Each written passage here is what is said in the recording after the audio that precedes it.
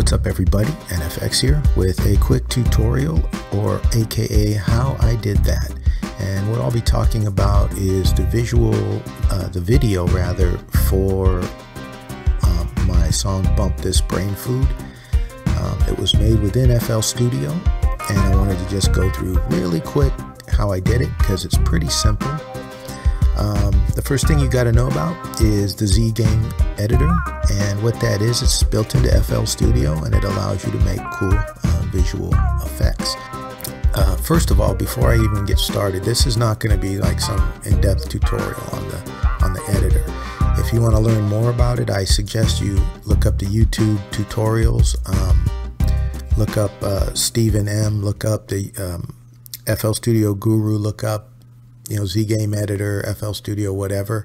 There's a lot of better tutorials that will teach you more about what it's supposed to do. I'm just going to show you how I did my thing.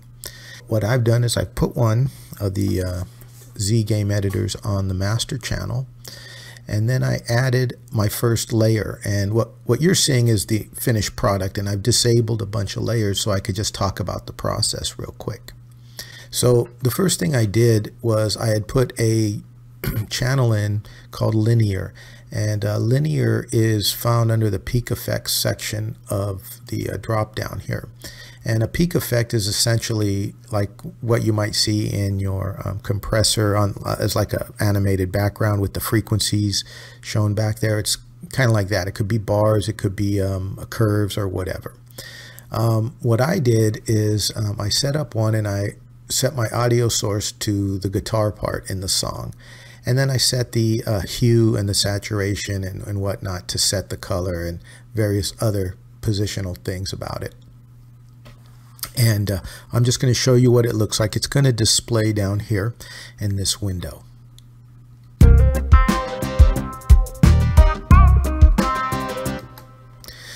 So you can see it's just like a standard EQ looking output, right? Frequency spectrum. But what I did is once I had one I liked and the style I liked, I duplicated it, and then I changed the colors and the audio inputs on them. So now I have one for the guitar, for the bass, one for drums, another one for drums, and one for something I call the bass accent. Okay, so there you have that part. Obviously it doesn't look quite like what my video looked like, but I will get to that. The next thing I did is I added this mix-a-dance, and you can see the little animated figure dancing down there. And there's various dances. The samba is right here, and then let's see. Some of these are pretty long animations too, like this one is just now twisting around. Some hip-hop style stuff, this sort of thing.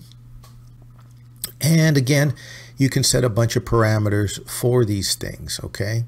I used this model in wire mode, but the model itself does have a texture, and I believe there's even ways of changing that, but I don't know how to do that. This particular preset is listed under my special section, and quite honestly, I may have installed this off the internet somewhere. I don't remember. It was just in my list one day, and I used it. But I did go actively searching for ZGame Editor stuff, so I downloaded a few that I found on the internet. Anyway, I'm going to put this back to wire. Oh, let me mention one thing. One thing that is very powerful in this editor is that things can be automated. So for example, if I set the automation to walk in place, and then I set the size maybe to the minimum, what I can do is, as this character is walking, is I can slowly increase the size, which will make the character maybe appear to be walking towards the camera, right? And then there's various other things, the speed of the character, etc. But all these parameters can be automated, and I've actually done that. And up here in my screen, you can see some of the automation, and I do actually make this animation look as though it's walking towards the screen at some point. Okay, but for my purposes, I needed the wire animation to be there. Okay, and then And then let me just play this stuff together. You can get a feel for it.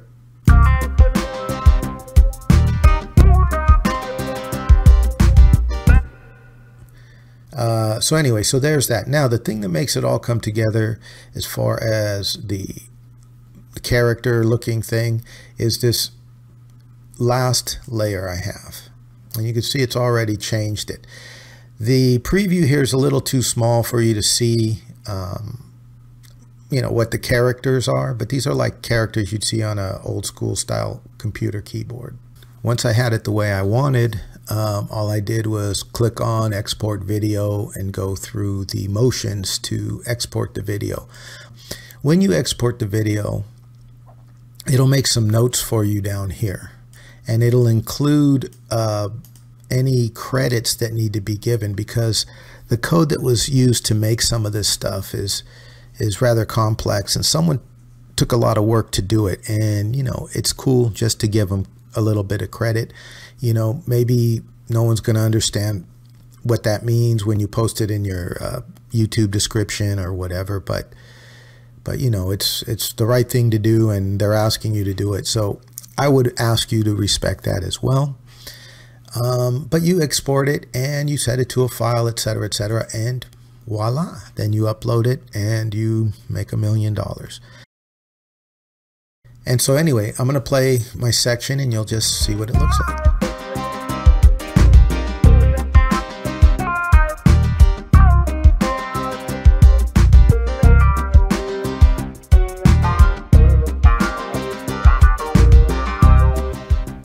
That's really all there was to it. I would encourage all of you just to go out here and explore this thing and play with it. I think you'll find that you can make cool little videos. You know, most of my videos aren't super duper involved. I kind of just get a few effects going and then let it play through the song. I don't normally have to put so much automation, but you know, it's fun to try it as well. And remember to look up YouTube videos so that you can learn a little bit more how to really use this thing to its full potential. And I hope you enjoyed the tutorial. And if you guys have any other tutorials you want me to make for you, please give me ideas either in the comments below, or if you'd like to, you can go to reddit.com/r/warbeats and make a post there, or whatever. I mean, it's all good. Just have fun making music and keep it going. Thank you.